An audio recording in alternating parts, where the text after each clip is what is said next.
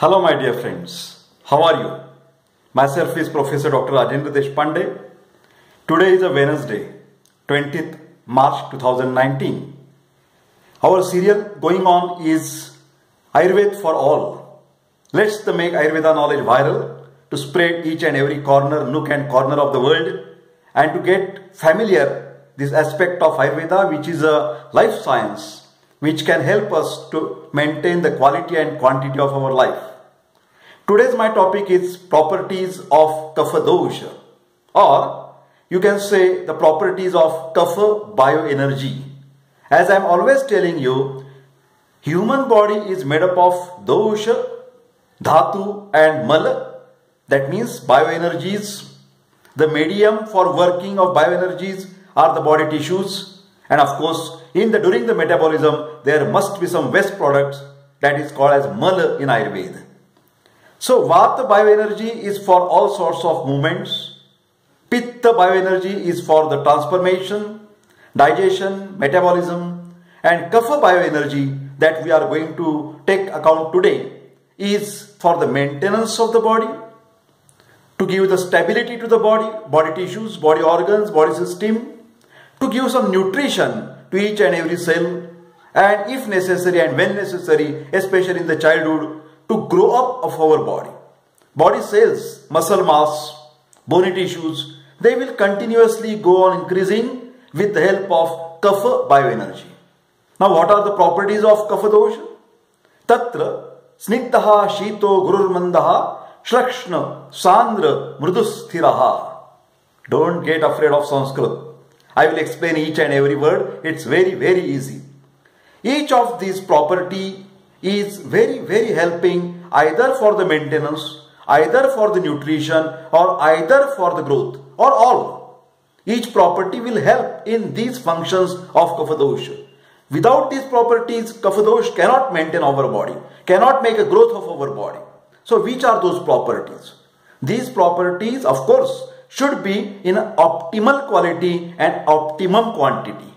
Not too much excess and not too much low. That is the homeostasis. First property is snigdha. Unctuousness is always necessary to make our body tissue to grow or to maintain. Unless and until there is a lubrication. In the knee joint, your knee joint, synovial fluid, if it is less, synovial fluid is a snigdha, unctuous. Cerebrospinal fluid is unctuous. That is in the brain. Then pleural fluid around your lungs. There is a fluid. All these are the part and parcel of Kapha Dosha. Remember, our human body is composed of 75% of water. What is that water element? Water element is compared with the Rasa Dhatu. And Rasa Dhatu, Rasopi Shleshmavat. Rasa Dhatu is compared with the properties of Shleshma, that is a Kapha. Kapha and Shleshma are synonyms, the same words for the same element. So remember, snigdhata, unctuousness is very essential to make a body lubrication, to avoid the friction, to avoid the degeneration. That's why there should be enough optimal type of the lipids or the cholesterol in the body. Remember, I am talking about the part and parcel, giving some few examples. Next property, Shita. Shita property that we experience at night. Do you understand? Night is very much essential to grow our body molecules, to regenerate the body molecules, to cover up the wear and tear. Wear and tear is always going on in the day-to-day activities. And night, when we sleep, Kapha bioenergy starts working. Parasympathetic system starts working. It gives you the more stability, it gives you the nourishment to our body tissues, and again in the next day we are becoming fresh. So degeneration in the daytime, regeneration with the Kapha Dosha. Shita, cooling properties there. You can observe in the European countries there is more cooling effect. That's why they are very highly built up. Kapha Dosha predominant. Do you understand? They have the little bit less, I can say, the aging process. Aging process is little bit slow in the European countries. Aging process here in India, in tropical countries where hotness is more fast. So Shita Guna is required for maintenance, nourishment and growth of the body, that is equal to Kapha Dosha bioenergy. Snigdha Shito Guru. Guru, what is Guru? Guru is a heavy. Guru is a nourishing. Try to understand. It's not only physical weight. Our muscles, they are of Kapha type nature. Medha Dhatu, muscle tissue, fat tissue, they are always having a little bit weight. That weight is essential for our anti-aging process. More stability, more quality of our life. These elements are very much essential as like the Rasa Dhatu. So Mansa, Medha, they are more compared with the Kapha Dosha property. When you eat enough and what you can say the holistic food, then it is a guru, nourishing. But if you are making fasting, that can make a problem for your Kapha bioenergy.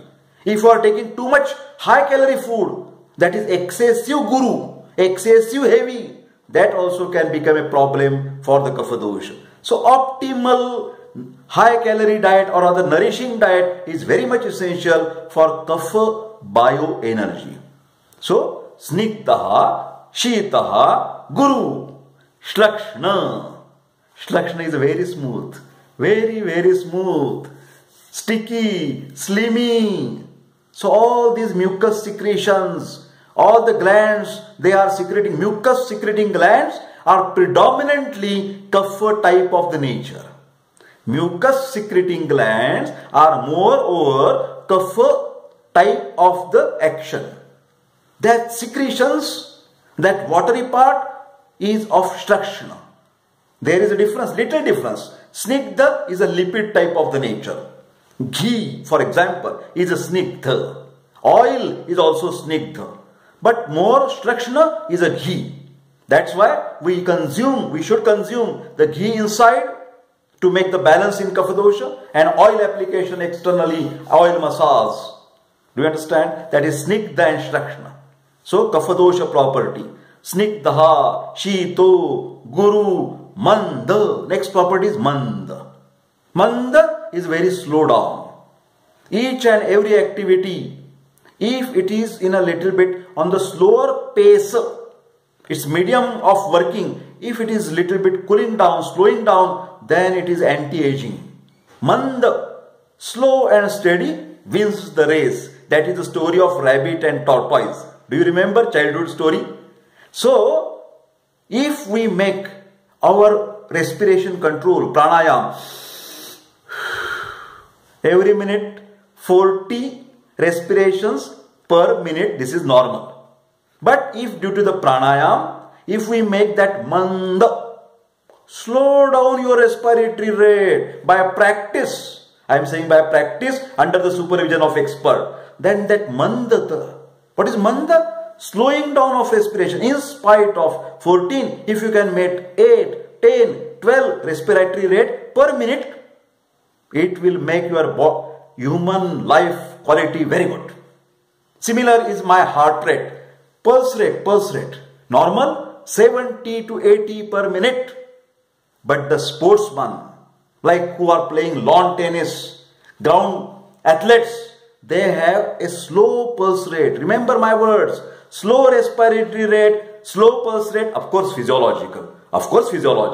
But slow pulse rate, that is respiration, slow heart rate can be compared with the Manda Guna or the property of Kapha Dosha. What is Manda? The students don't understand. This is Manda. Slowing down our metabolic rate. Basal metabolic rate. If it is hyperactive, that is hyperthyroidism problem. Hypo BMR, that is myxedema problem. But when it is balanced, basal metabolic rate should be balanced at a lower minimum level. So that is the property of Kapha Dosha. Snigdha, Shito, Gurur Manda, Shlakshna, Sandra, Mrudu and Sthirata. Sthirata is a stability. Stability is very much essential for best quality of our life. Our all body functions should be stable. Not too much excessive secretion of hydrochloric acid, not too much, not too less. So there should be sthira, balanced state of our dhatus. If it is balanced state, we can prolong long life with the good quality. So the properties of Kapha Dosha, snigdha, anchas, snigdha, shita, cold, cooling effect, Mand, Snigdha, Shita, Guru, nourishing. Mand, Shlakshna, slimy. Sandra, that is means stability. And Sthirata, or the maintenance, is very much essential for Kapha Dosha. My dear friends, today I have explained a little bit about the properties of Kapha Dosha. I wish you all the best. Take care of yourself and please subscribe my YouTube channel. Thank you very much.